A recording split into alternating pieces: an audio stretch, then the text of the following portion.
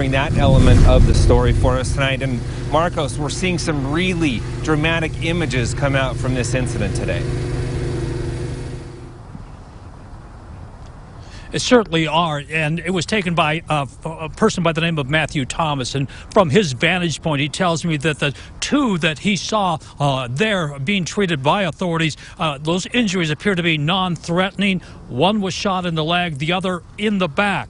Now, this is the couple who was being treated outside of the Dillard store.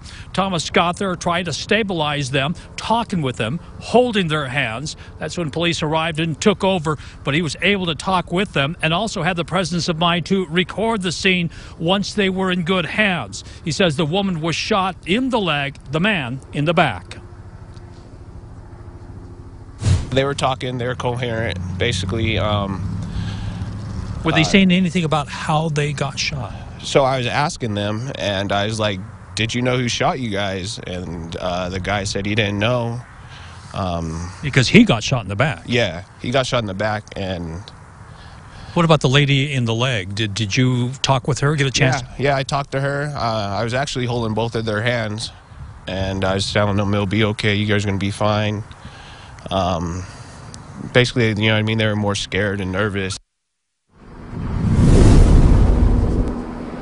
And the lady, he tells me that the lady who was shot also did not see who the shooter was. But according to Thomas, he says that they did tell him that the individuals left the store after those shots were fired. Thomas tells me that he only heard those initial shots, and then he took off with everyone else. He says it was very chaotic, everyone yelling, gunshot, gunshot, gunshot. Now, Thomas actually left the mall, took off running with everyone, but then he did an about-face, went back into the mall, and that's when he found the wounded. I asked him, why did you go back to a potentially dangerous situation? He tells me, because if I had been injured, I certainly would want someone to help me.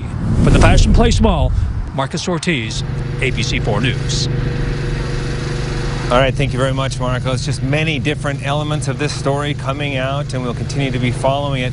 We did see police, again, in this parking lot behind us, searching some vehicles. So a lot of activity still going on, and searches in the air and on land after this incident happened.